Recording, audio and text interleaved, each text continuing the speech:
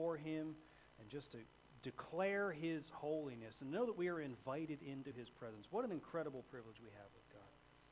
Before we jump into the message this morning, I want to mention next week, Jeannie and I will be gone. We're going to the International Baptist Convention's annual Ministry Leadership Conference. Man, that was a huge title right there. But we'll be gone next Sunday. Richard Starry, who was in here just a minute ago, had the welcome packets in his hand. He'll be bringing the message next week, which actually might be his last time preaching here before they move back to the States and he enters the formal roles of the retired from the Air Force. But you come next week and hear what the Lord lays on Richard's heart. He has been such a blessing to this church over the years. He and Marie have served here. And I'm sad. I have never actually heard him preach in person. I've watched several recordings of his messages, and I know you will be blessed by him next week. Well, this morning we are wrapping up our series on building our families on God's foundation. And we're going to end this morning with, I think, is one of the most critical issues in our home, and that is the issue of prayer. Dr. Fred White was a longtime professor at Dallas Baptist University. He once said this. He said, "I don't claim to understand everything there is to know about prayer, but I believe in it, and I practice it, and it works." And over the last 8 weeks, we've been looking at our homes and really the ministerial aspect of our homes. Our homes are a ministry field, and for those of us who are married and have children, are very first and foremost ministry field, and we've been looking at it from that perspective. One of the aspects of ministry in the home is to present God to our children, so that they come to see who he is, either through his word, and we've talked about even through the teaching of his word and modeling of his word, and the importance of that aspect of our ministry in the home.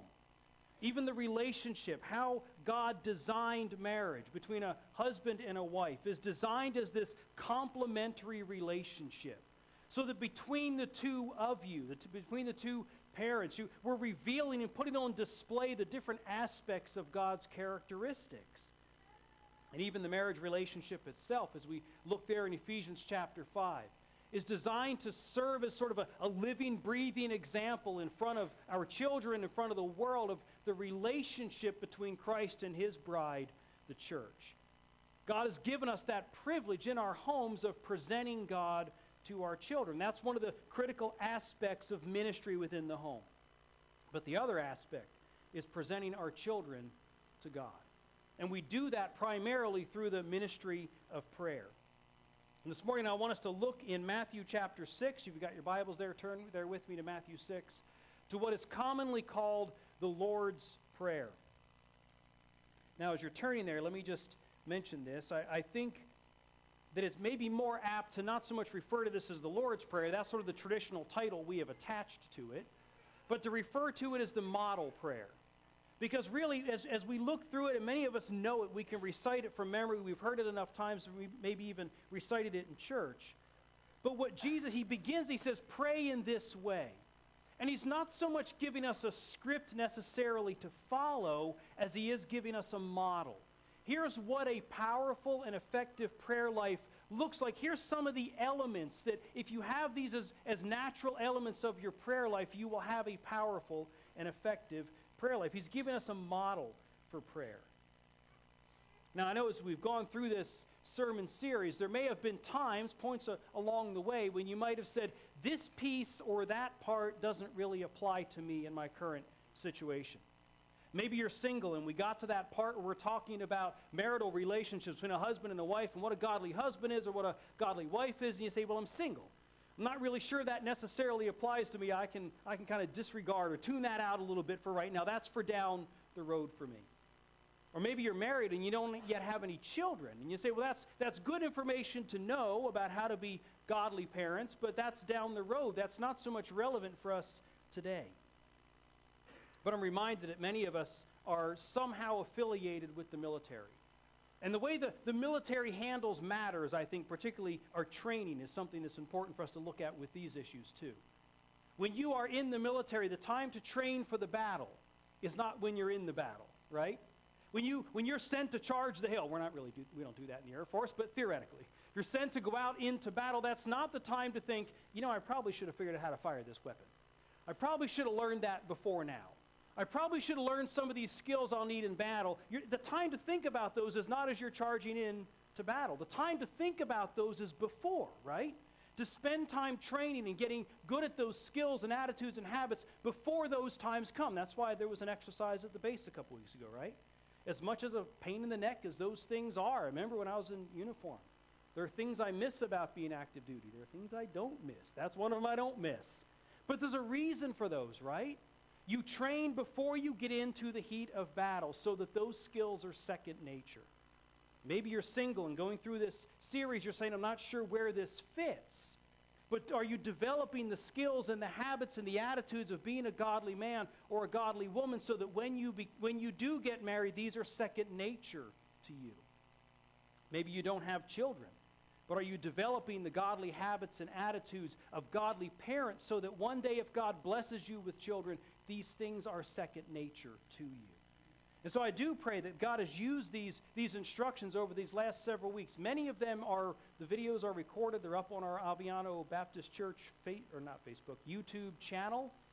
You can link that through our website if you don't know where it is. Just go down to the bottom on the sermons. On the top line link, you can find the sermons, find previous ones. It'll take you to our YouTube channel where you can find them. Many of them are there. We've had some gremlins back there in the booth. As always happens in the AV booth, there's gremlins that creep in there. So many of these sermons are online if you want to go back and review them again. But there's this critical matter of prayer in our homes. And let me just say this. If you have been married for a while, you have children, and maybe you haven't implemented some of these godly principles, and you, well, this is new. Is it too late for me to implement these things? My kids are a little bit older now. We've been married a few years. It is never, ever too late to implement the Word of God, to introduce that into your lives and to implement godly principles into your home. And this morning I want us to talk about this crucial matter of prayer in the home, the crucial matter of the role that prayer plays, the power of prayer in the godly home. Now, as you look at this Lord's Prayer in Matthew chapter 6, it breaks down naturally, I think, into two sort of sections, two chunks. The first section, verses 9 and 10, deals with spiritual matters in prayer. The second chunk, verses 11 through 13, deals with more physical matters in prayer. That's the way it kind of naturally breaks down. That's how I want us to look at it this morning. Those two aspects. The spiritual matters in prayer that Jesus teaches us about, and then the physical matters in prayer. First, verses 9 and 10, the spiritual matters in prayer. Jesus said this, "Pray then in this way, Our Father who is in heaven, hallowed be your name. Your kingdom come, your will be done on earth as it is in heaven." There is a spiritual aspect of our prayer life. In fact, Oswald Chambers said in his classic devotion, My Utmost for His Highest, I'm doing a blog on that every day, and if you are connected to our Facebook group, you're probably getting spammed every day with my notes as I post those out there. But he, in his classic devotion, My Utmost for His Highest, he said this. He said in prayer, what we're more focused on is getting a hold of God rather than getting a hold of the answer. There is a spiritual component to prayer that is far more primary, far more important than the physical aspect of it. But the first thing I want us to notice here is that prayer is a learned skill. Some of us are natural in the way we can connect. We connect with God in prayer in a way that just sort of flows naturally out of us. But there are others that have to learn this skill. Prayer is a learned skill. Whether it comes natural to you or not, you can learn to have an effective prayer life. This text, the Lord's Prayer as we commonly call it, is recorded twice in the Gospels. Once right here in Matthew chapter 6. This is right in the middle of Jesus' Sermon on the Mount. Matthew chapter 5 through 7, Jesus' Sermon on the Mount. Happens at the early times of his earthly ministry.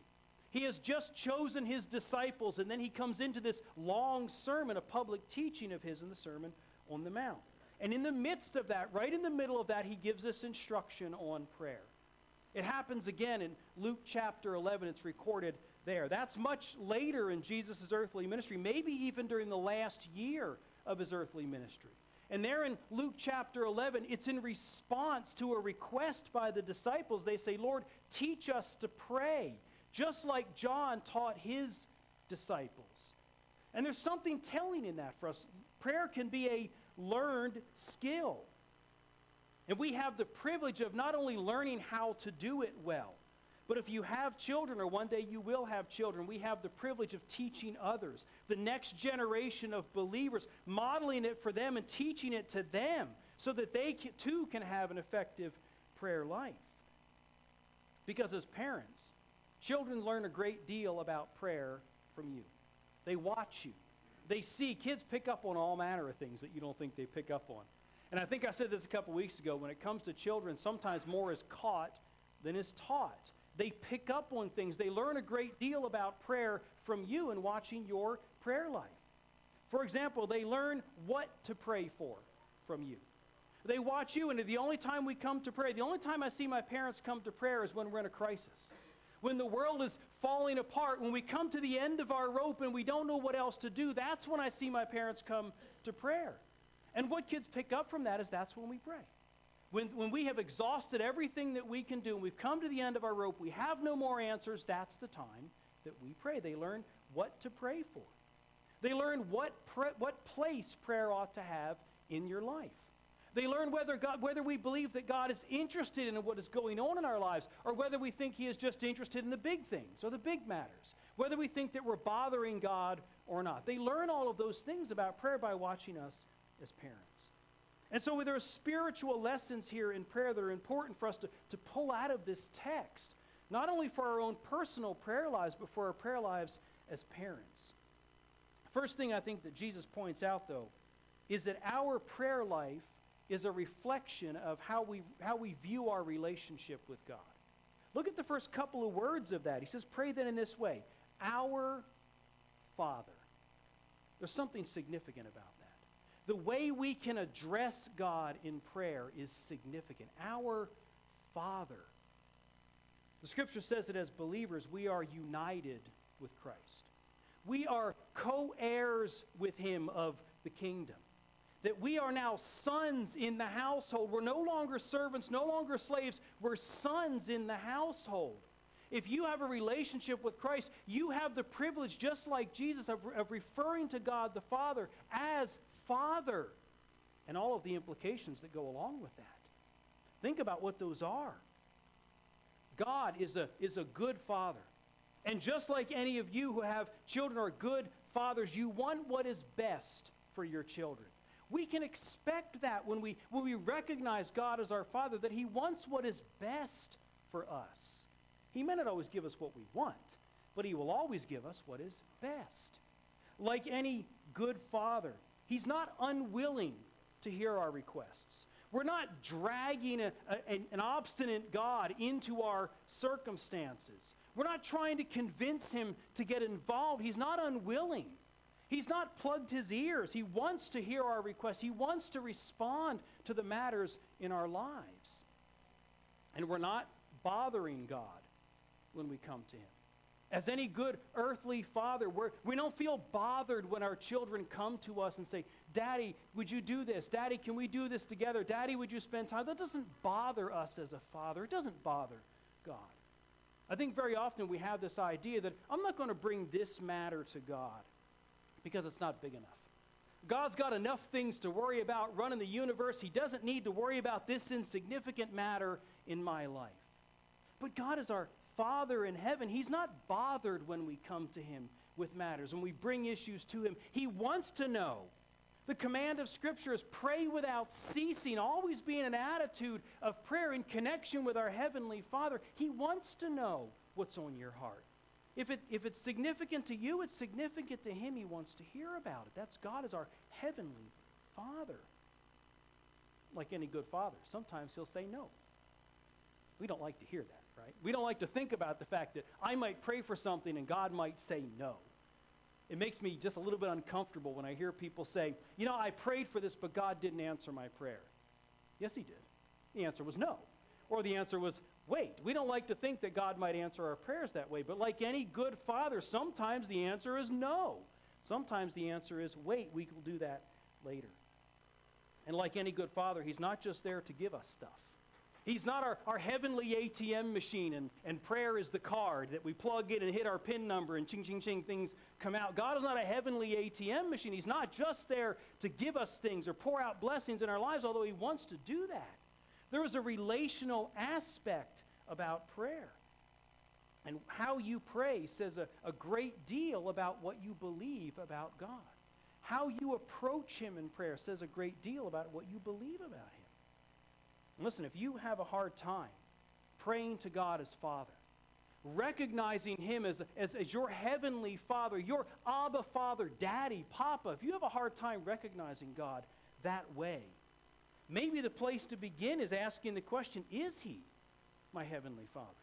Have I trusted in Christ as Lord and Savior? Can I call him Papa, Abba? Can I consider myself a co-heir with Christ? Maybe if you have a hard time recognizing God as a loving Father in your life, maybe that's the place to begin.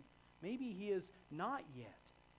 Because there is a relational aspect that says a great deal about what we believe about God is revealed in how we pray to him and how we approach him. And notice the first thing that Jesus shows us to ask for in prayer. Last half of verse 9. Hallowed be your name.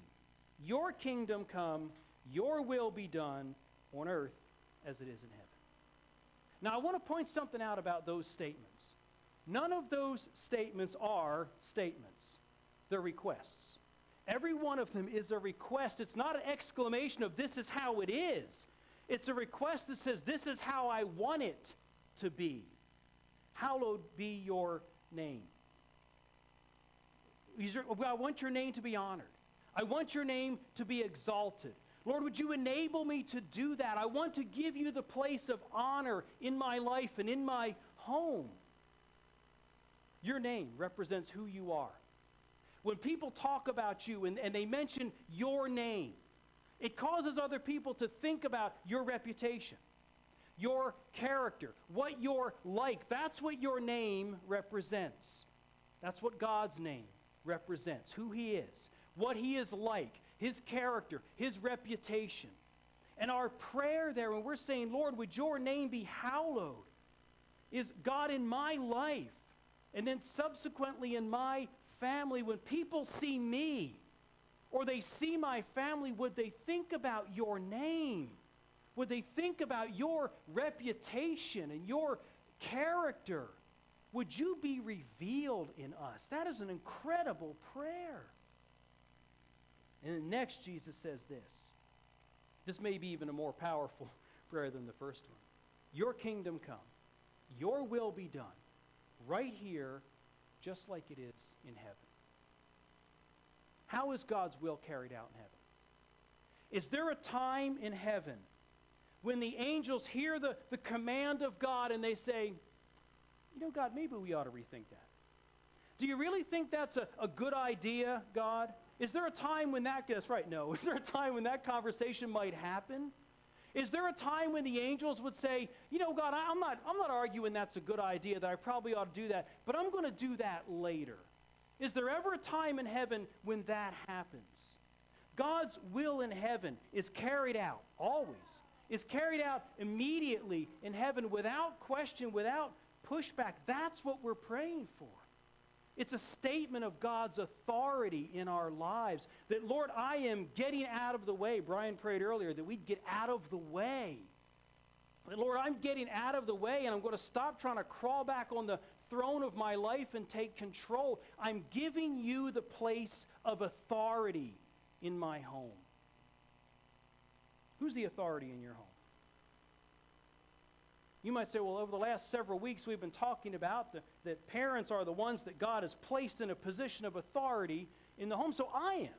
I'm the authority in my home. I'm the father. I'm the mother. We're the authority in our home. But who really is the authority in your home?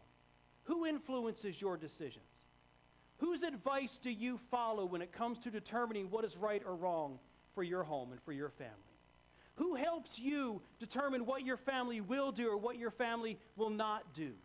Whose advice do you look for? Who is influencing your decisions about what your family will and will not be involved in? Is it the advice of your friends? Are you looking at other families, other couples, other parents and saying, well, they're doing it that way, so maybe we ought to try that in our home? Now that's good. God often puts godly examples in front of us, and we ought to look at them and say, they've really got something, they're really following the Lord in their home, and I really think that we could model that. There's something good about that. Is it your family that is your primary influence?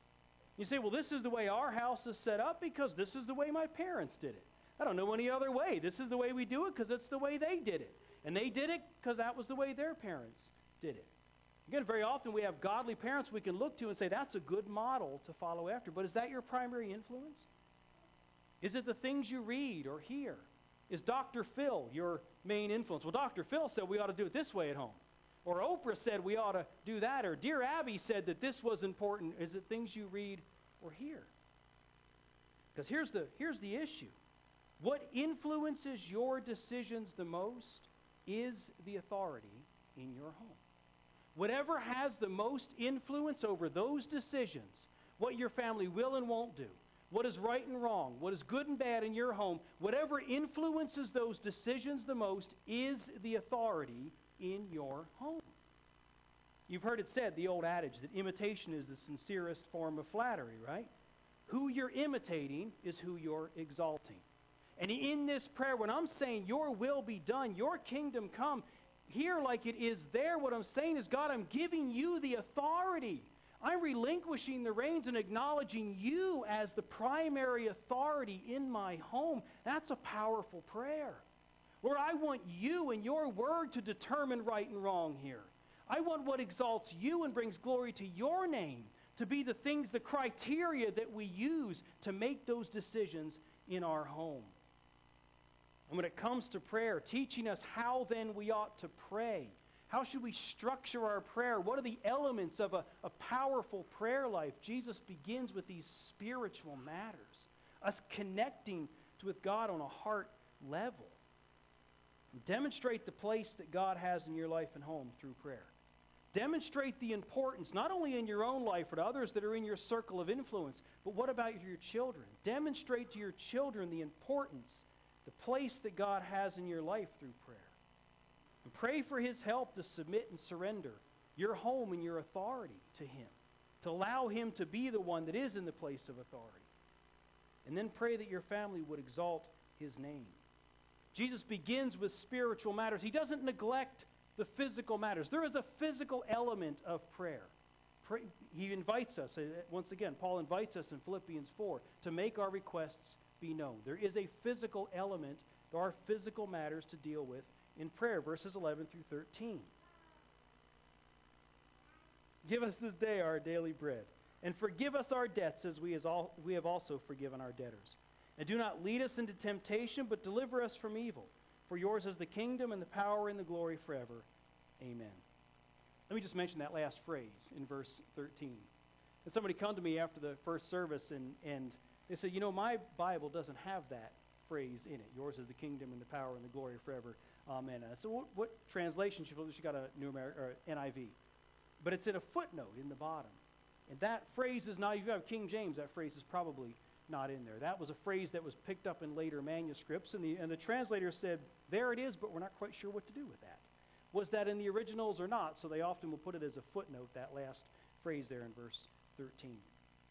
But as Jesus turns his attention to physical matters, I think there's something that's obvious, but I think it bears pointing out just the same. There is nothing wrong to pray for what we need.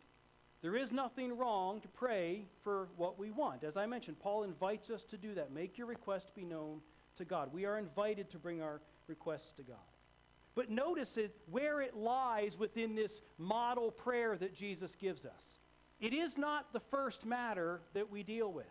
It is not the matter of first importance to say, Lord, here's the stuff that I need, or here's the stuff that I want. It is not the matter of first importance. And notice also, it is not of majority importance. It isn't the thing that Jesus spends most of his time talking about, the things that I want or the things that I need in my life. He does mention it is a critical part of our connecting with the Lord, but it isn't the first matter, and it isn't a majority matter. His overarching message here is that prayer is relational rather than transactional. We're not necessarily looking for the answer. We are looking to connect and get a hold of God. It is a relational matter, not so much a transactional matter. But even praying for the physical matters, even this physical element of prayer teaches us something important about God.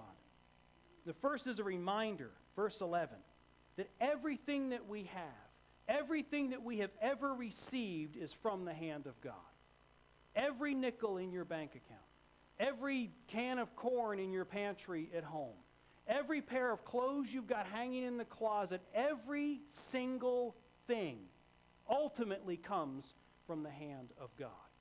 James said every good and perfect gift comes from above. And praying that way, Lord, give us this day our daily bread, as a reminder of that. It's an acknowledgement of that. God, I see that.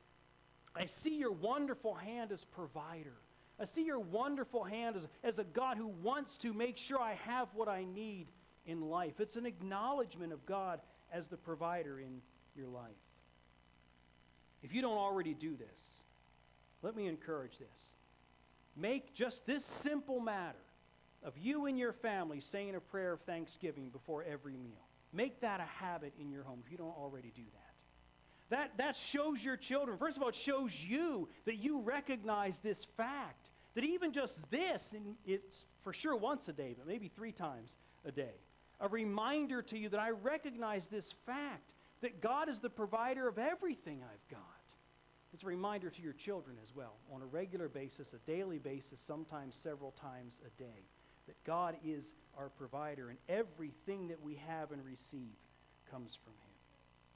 And then in verse 12, he points out the connection between forgiveness in our lives and our ability to connect and worship God properly. Back in chapter 5, verse 24, Jesus is talking about someone who comes to the altar and he's got a gift to present. Now that's a moment of worship. That person has come to the altar. They've come to have a time of worship with God. And he says, now, if you get there and you've got your gift to present, you get there and then you remember when you get to the altar, you know what, I've got something between my brother. There is some matter that is unreconciled between us, maybe even a matter that is unforgiven between us. He said, leave your gift, go back and be reconciled, and then come back. There is an importance of forgiveness in how we can relate to God, how we can worship him properly. Listen, we're praying that, Lord, your name would be exalted in my home. That in my life and in my family, everything that we do and say would glorify your name. Can we really do that? Can we really exalt his name? Can we really worship him in spirit and in truth if we're harboring a spirit of unforgiveness? If we're carrying that around and saying, that person did that to me, and Lord, I will gladly receive your forgiveness, but I'm not going to give it to them. Can we worship him in spirit and truth? Can we truly say that we are asking, Lord, your name be exalted in my life? If we're carrying that unforgiveness around. And we find that having a healthy prayer life enables us to resolve conflict. Now, if you've been married more than a day, if you certainly have any children, you know that conflict happens in your home. I know, collective gasp. Not in my home, it doesn't. Conflict will happen in your home. But I think what we find is a healthy prayer life enables us to work through those. Look at, again, what we're asking for really in verse 12. I grew up in a tradition, I was Lutheran when I was a kid. We said this prayer every week. And one of the things, maybe the downside to that, is I lost sight of what we were really saying. Look again at what we're asking for in verse 12. Forgive us our debts as we also have forgiven our debtors. You know what we're asking God to do? Lord, I want you to pour out your forgiveness in my life to the extent that I'm willing to offer it to someone else. I'm going to let my limits, on the limits that I put on forgiveness, Lord, I'm putting them on yours into my life.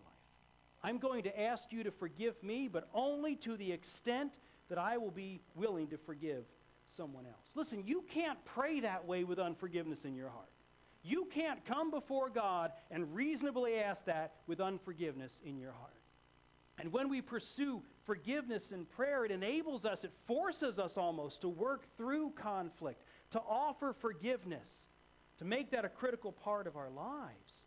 Because prayer is how we turn those conflicts over to God. Prayer is how we invite him into the middle of them.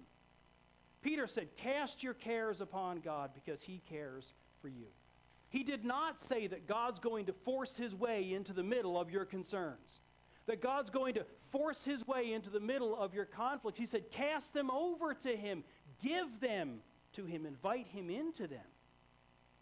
And again, Paul said in Philippians chapter 4 that when we bring our request to God, when we do that the time in prayer eases anxiety in our lives. It is prayer that opens the door for that peace that passes understanding. Whether our circumstances change or not, it is prayer that opens that door.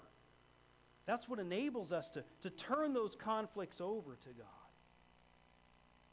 Because Jean and I have been married for a long time, and I have counseled with many couples throughout the years. I've discovered that the 3 hardest words for spouses to utter are this: I forgive you. The 3 hardest words, I think, for spouses to utter are I forgive you. But it's that opens the door for reconciliation. Bringing forgiveness in enables us to let go of those past hurts and not carry them and not allow them to take hold and become bitterness and resentment. It's forgiveness that sets us free of those things. And what a powerful testimony it is. Not only in your own life, not only to others who might be watching you, but what a powerful testimony it is to your children.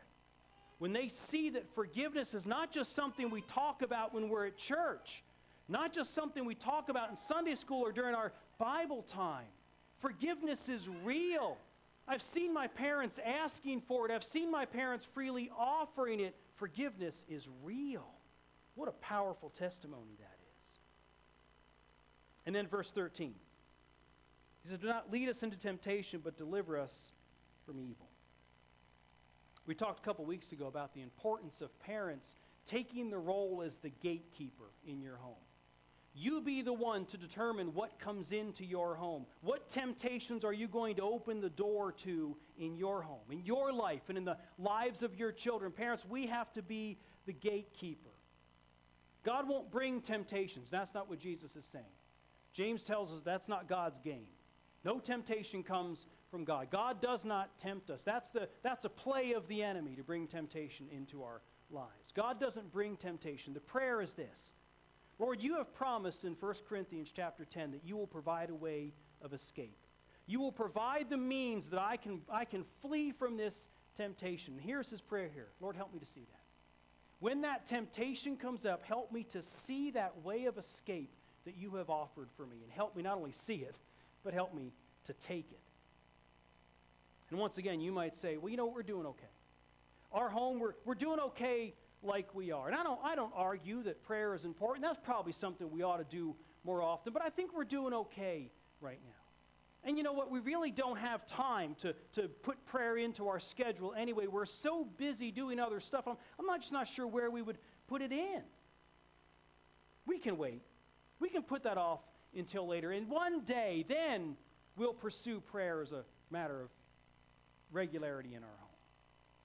You know, I think Peter thought the same thing. Peter thought he was too strong to fail. Peter thought he could put off those matters of prayer. I think in the Garden of Gethsemane, Peter made that bold proclamation to Jesus, I will never deny you. We know how that story turns out. Within just a few short hours, what is Peter doing? The very thing he boldly proclaimed, I will never do. Peter thought he was too strong. Peter thought, you know what? Hey, that's not a bad idea, Jesus. Jesus warned them in the Garden of Gethsemane, watch and pray that you don't fall into temptation. And I'm certain Peter looked at that and said, that's not a bad idea, Jesus. I'll do that one day, but I'm doing okay right now. I'm strong. I got this. We can't put off this matter of the criticality of prayer in our homes. This is not a matter we can say one day this will be important. Today, this is important. The time to prepare, once again, for battle is not when the bullets are flying. Not when you're in the midst of battle. That's not the time to prepare for battle. The time to prepare is before you hit the battlefield. Make this a matter of importance in your home. Let me leave you this morning with a couple of tips. A few things to see. If you don't have a regular prayer time in your own life, you don't have a regular prayer time in your family, what are some things you can do that when you leave today, this is not just a good idea, something you could start doing today? What are a few tips to get started?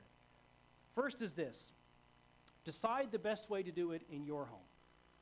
You're going to see a lot of people, and you'll interact with couples, and you'll interact with families, and they have a lot of ways they do it in their home. Glean what you can from that. That's important to see how other people have made this work. Glean what you can from other people. Some people like to pray in the morning. I'm a morning prayer. I'm a morning everything. I love getting up early and getting stuff done. I'm a morning person. Yes, I am that annoying guy who's up in the morning ready to go. Some people like to pray in the morning. Some people like to do that in the afternoon. Some people like to have a corporate time of family prayer, sort of a family altar, so to speak. Some people like to pray individually and to spend time with each of the children as they put them to bed. The important thing is not how you do it, but that you do it. Find what works for your family. Find what works in your home. That's what you need to be looking for. Second, let me give you an encouragement to teach your kids, and to maybe practice this in your own life, the ACTS prayer model. That's not acts like chop down a tree. That's acts like the book of Acts, A-C-T-S. I had somebody tell me after the service, this would be, the model of this should be better, CATS, C-A-T-S. What the letters stand for is this: adoration, confession, thanksgiving, and supplication. Model your own prayer life that way. Teach that to your children. That helps us pray like Jesus taught us to pray here. It keeps us focused on the critical elements of prayer: worship and confession and seeking forgiveness, thanking Him for His provision before we bring requests to Him. It helps us focus on how Jesus taught us to pray. It keeps our prayer life from becoming too me-focused. There is a fantastic article about this on Focus on the Family's website. The article is called Make Prayer Real. And they talk about not only the importance of praying this way, but how to teach it to your children, even young children. Make Prayer Real on focusonthefamily.org. It's a great article on how to do that. Pray the ACTS model. Don't overcomplicate this. Prayer doesn't have to be complicated. It doesn't have to be difficult. Now, I realize you might say, you know what, Pastor, you just spent the last 30 minutes talking about the spiritual aspect and all this theological goodness about prayer, and then you're talking about this ACTS prayer model, and then on the heels of that you say, yeah, but don't make this too complicated. But don't overcomplicate prayer. I think one of the reasons Jesus gave this, if you look at the whole context of Matthew chapter 6, one of the reasons that Jesus gave this was to teach us that God is not impressed by our beautifully worded prayers. God is not the least bit interested in that our prayers sound religious or we have all the right things to say. In fact, he says up in verse 5, the hypocrites pray that way, and they've already gotten their reward. God is not moved by those beautifully worded prayers. That's not what connects with his heart. Your spouse is the same way, right? You could bring home a Hallmark card, and inside that card are maybe 100 of the most beautifully worded poem you've ever seen. And you could read that to your spouse, and if you don't mean one of those words, they're not all that interested. They're not all that impressed with 100 beautifully crafted words that you don't mean. They'd rather hear 3 words that you do mean. 3 words that are from the heart than 100 that you don't. And God is exactly the same way. He's not that interested in how religious our prayers sound. He's interested in connecting with our hearts. Don't overcomplicate prayer. And the last thing I want to mention is this. To steal the quote from Nike, just do it. Just do it. I mean, we could argue about, well, I'm not sure where I'll find the time. I don't know how we're going to get this started. I don't really know what to do. But don't overcomplicate this and just do it. We can put off until tomorrow and tomorrow and tomorrow and one day, and then 10 years down the road we realize I never really did start a prayer life in my own life or in my home. And so to steal that quote from Nike, just do it. Let me end our time together this morning with 2 quotes. The first is from theologian E.M. Bounds. He said this. He said, "Prayer is timeless. It long outlives the life of the one who prays." We're talking about building legacies in our home, right? Building a godly legacy that far outlasts education, that far outlasts athletic ability, that far outlasts any kind of achievement we'll have in this life. How do we begin to build a legacy in our home? Prayer long outlives the life of the one who prays it. Second quote is from Ruth Bell Graham. She is the late widow of now the late Reverend Billy Graham. She said, "I seriously doubt if there would be as many divorces among Christians, Or I seriously doubt there would be the breakdown of the Christian home, for that matter, if more couples took the time to pray for each other and for their families. This is a critical matter. We are not waiting to enter the battlefield. We are smack in the middle of it. A battle for our home and a battle for our families. And the time is now for us to make prayer a critical, important matter in our homes. Do you want to transform your families? Transform them beyond what they could achieve in this world and transform them for God's goodness. Do you want to transform your families? Create a lasting, godly legacy that they will go further in their walk than God has taken you in yours. Do you want to create that legacy in your family? That begins when we unleash the power of prayer in our homes. Would you pray with me this morning? Father, what a joy and a privilege that it is to be able to approach you in prayer. And to recognize, Father, that you are our Father. You love us like a great Father. You're interested in what's going on in our lives like a great Father. There is no matter in our lives that you don't want to hear about. That you would say, that's not important enough to bring to me. You are always there for us. You are such a good God and such a gracious provider. And Father, as we enter these moments of invitation, Lord, many times we neglect this wonderful privilege that we have of prayer, connecting with you on a heart level. And Father, as we enter this time of invitation, Father, I pray that your Spirit would continue to convict our hearts, singles and married couples and parents, if we've neglected this aspect of prayer in our homes. Father, help us to come to you in repentance, to come to you for forgiveness and restoration, and help us to implement this into our homes, to create a prayer environment.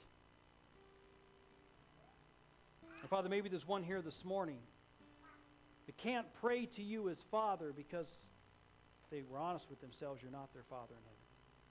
They've never repented, never trusted in Christ. Father, I pray these moments of invitation are for them as well. You'd help them to step out, to just make their way to the front and say, I need to know Jesus. Father, how you continue to move in these next few moments, you continue to speak to our hearts. Help us to respond to you. And we pray it in Jesus' name. Amen. Would you stand with us as we sing our hymn of invitation? However God is speaking to you, whether it's concerning your relationship with him, concerning a matter of prayer, maybe you need to come to this altar in repentance or pray right where you are, or you want someone to pray with you and encourage you, let these few moments be the time for